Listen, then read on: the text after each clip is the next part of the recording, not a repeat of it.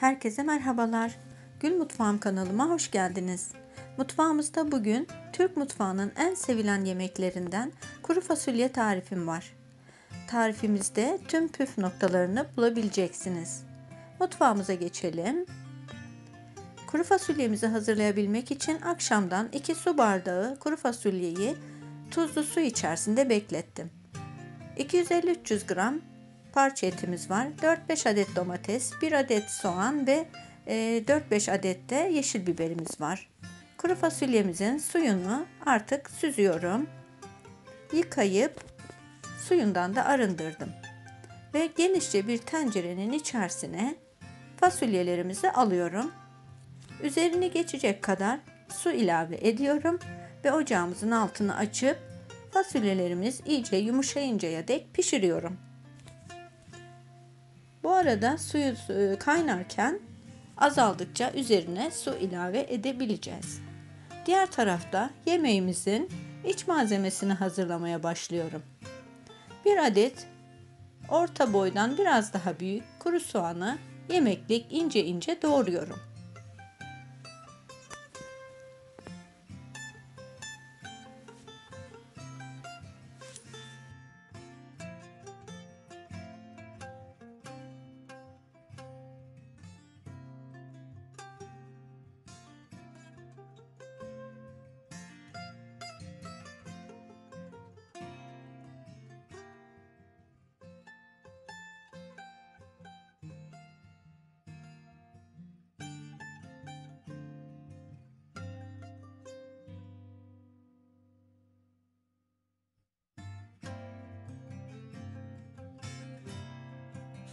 Tenceremizin içerisine 1 dolu yemek kaşığı tereyağını ilave ediyorum ve eritmeye bırakıyorum.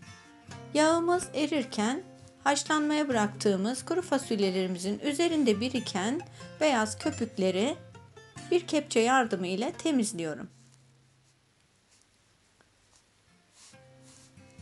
Kuru soğanlarımızı yağımızın içerisine alıyorum ve soteliyorum. Yemeğimiz için soğanların iyi pişmiş olması çok önemli bir püf noktası.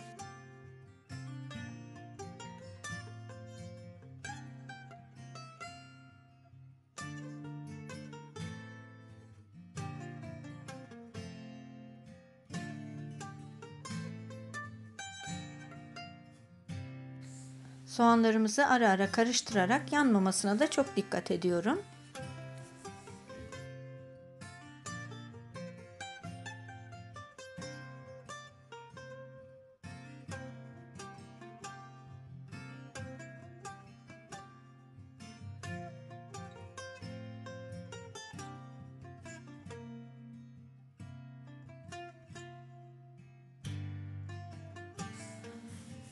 Yumuşamaya başlamış olan soğanlarımızın üzerine parça etimizden 150-200 gram kadar ekliyorum. Ve etimiz pişerken soğanlarımız da daha güzel pişecek ve birlikte iyice kavrulacaklar. Tenceremizin de kapağını kapatırsak çok daha hızlandırmış oluruz bu durumu.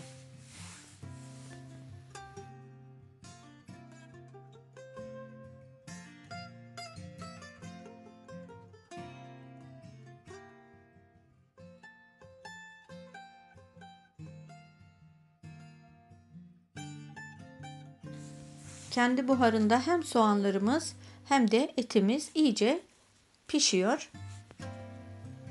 Ve artık içerisine dilimlediğim ince ince kıydığım biberlerimizden ilave ettim. Şimdi domateslerimizi de yemeklik doğruyorum. Domateslerimizi de ilave edeceğim.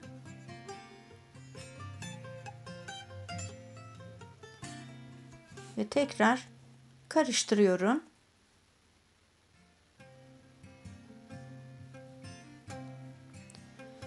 Bir yemek kaşığı domates salçası, yarım yemek kaşığı da biber salçası ilave ettim.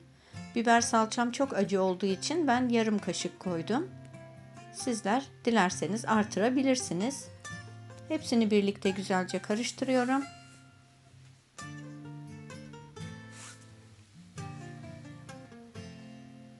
ve üzerine 1 su bardağından biraz az su ilave ediyorum. Birlikte pişirmeye bırakacağım. Bu şekilde etimiz çok daha yumuşacık olacak. Tenceremin de kapağını kapattım. Yaklaşık 10 dakika kadar kaynasın.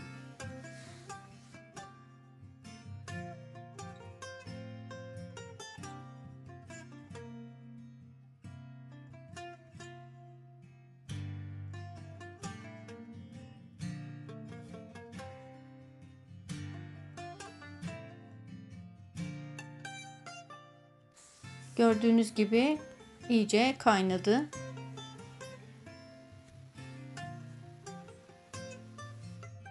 Bu arada fasulyelerimizi de kontrol ediyorum. Bir çatal yardımı ile ne kadar yumuşamışlar bakacağım. Ve hiç çatlama ve patlama olmadan çok güzel haşlandılar. Artık yumuşamış ve pişmişler. Yemeğimizin içerisine fasulyelerimizi de ilave etme vakti geldi. Fasulyelerimizin ocağının altını kapattım. Süzgeçli bir kaşık ile alıyorum ve diğer tenceremize ilave ediyorum.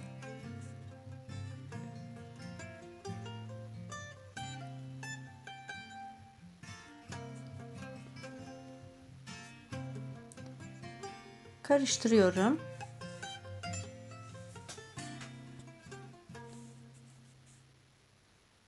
Biraz karabiber serpiyorum. Ve damak zevkinize uygun olacak şekilde de tuzunuzu da ilave etmeyi sakın unutmayın. Yemeğimizin üzerine biraz geçecek şekilde kaynamış su ilave ediyorum. Fasulyelerimiz ve etimiz, sebzelerimiz de iyice piştiği için artık kaynar su kullanıyoruz. Şimdi biraz kaynadıktan sonra yaklaşık 5 dakika kaynadıktan sonra yemeğimiz artık pişmiş olacak.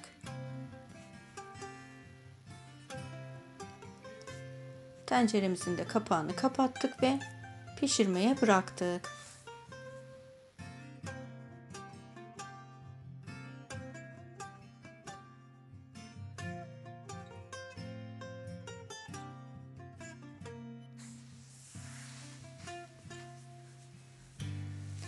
Artık iyice kaynadı. Yemeğimiz pişti. Fasulyelerimiz gördüğünüz gibi hiç parçalanmadı. Çok güzel bir fasulye yemeği hazırladık. Ocağımızın altını kapattım ve biraz dinlenmeye bırakıyorum. Birazdan servis yapacağım. Sizler de bu güzel yemeği daha önce mutfağa girmemiş iseniz bizim tarifimizde deneyin ve sevdiklerinize ikram edin. Biraz dinlendirdikten sonra tabağımıza alıyorum ve soframıza götüreceğim. Videomuzu izlediğiniz için çok teşekkür ediyorum. Tarifimizi lütfen deneyin.